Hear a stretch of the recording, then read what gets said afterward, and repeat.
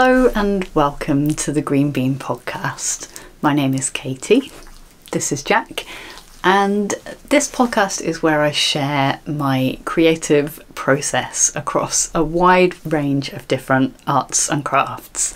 I draw and paint, I knit, I sew and I spin, and occasionally other creative pursuits creep in there as well, and I use these videos to document my process and my thoughts about my various different projects. This episode is a sewing episode and I'm going to share the creation of this sheep boiler suit with you.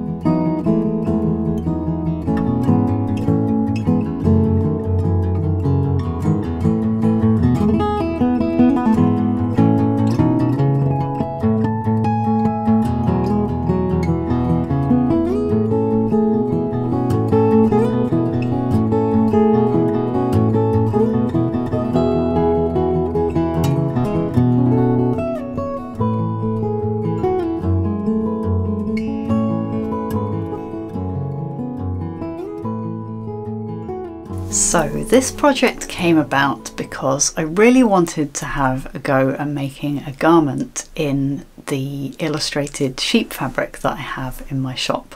I have two fabrics. I have a cotton lawn, which I've made a shirt from before, and I have this heavier weight cotton linen blend, which I initially thought would be great for more sturdy projects like bags, cushion covers, that kind of thing. But I really wanted to have a go at making a garment out of it. I've wanted to add a boiler suit to my wardrobe for a while, so that's what I decided to do. And I didn't use a specific pattern for this project, because what is a boiler suit if not a shirt and a pair of trousers sewn together in the middle? So I decided to kind of Frankenstein a pattern out of my favourite shirt and my favourite pair of trousers. The one thing I did use a pattern for was for the wide button band and the collar. I took those from a McCall's boiler suit pattern, McCall's 8046. So altogether there were three patterns involved here. I used the Hedwig shirt from Republique du Chiffon for the body. I used a pair of Birder trousers, which are intended to be sweatpants, which I have modified and adapted and draped pleats and folds in over the last couple of years, such that they no longer resemble the original sweatpants, but they have become a pair of trousers that I reliably go to and fit me well. And I used this McCall's boiler suit pattern, put those things together to make the exact boiler suit that I wanted.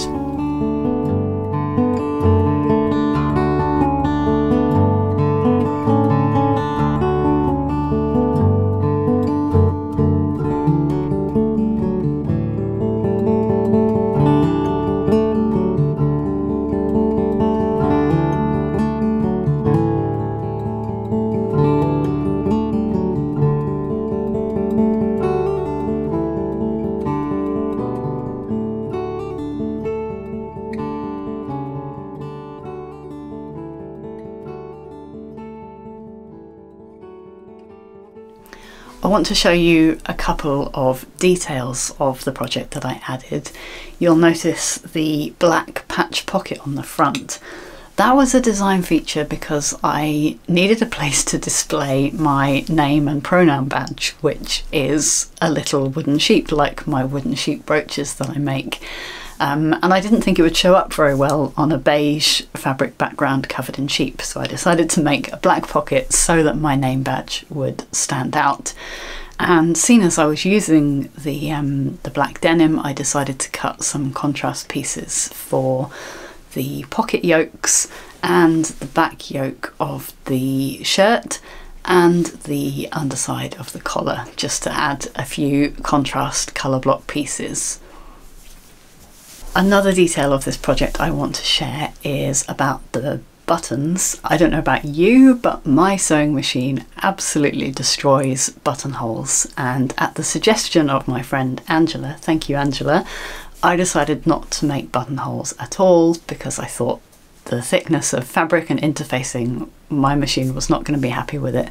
So these are fake buttons, and behind them are snap fasteners, and that has worked really well. I'm really pleased with both how it looks and how it works in terms of getting the thing on and off easily. Another detail that I'm really pleased with on this project is that I decided to bias bind all of the seams. I did that because this fabric is not fully intended to be a garment fabric, so it's quite loosely woven, which means that the edges fray really easily when they're cut, and I wanted to make sure that it was durable both for wearing and for washing.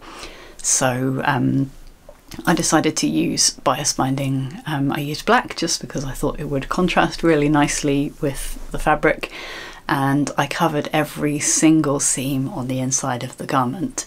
And when it came to the inside leg seams, for a bit of extra durability, I sewed that bias binding down again, creating essentially what looks like a flat felled seam of the kind that you would get on the inside leg of a pair of jeans, which makes the seams around the crotch and the inside leg of these extra strong. And I'm happy to say that it all held together with no incidents or accidents through 2 days of working at Wonderwool, both looking after my stand and loading and unloading the van. This garment has really stood up to a fair amount of wear and tear, and I'm really, really pleased with how it's going. There are some things that I would change if I make another one, and I am already planning to make another one because that's what I do when I find a garment that I like and feel comfortable in and it fits. I just want to make more of them in different fabrics. The only thing I would really change is the length of the legs. So I did intend for the leg to be cropped and skim the top of my walking boot, but when I tried the piece on and measured it on my body, I didn't really account for the fact that moving around in it, bending over, would make it feel a little bit shorter. I just took into account the length of it as I was standing with it draped on my body. So for next time I'd add an inch or so to the legs, but that's really the only change I would make.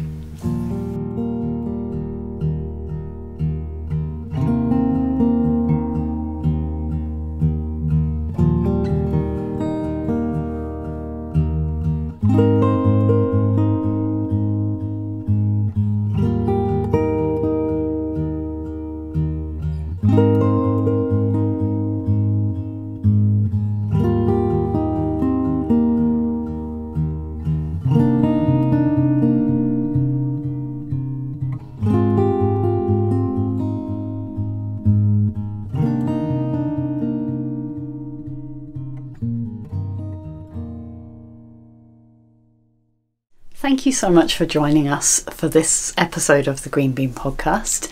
If you're a regular here, you might have noticed things looked a little different. This was a change. I've been making podcasts here on my channel for 4 years now, and to keep both your interest and my interest, I decided it was time to change things up and try a different format. One thing about doing shorter episodes is that I get to dive a little bit more deeply into a project, give you a closer look at what I'm working on.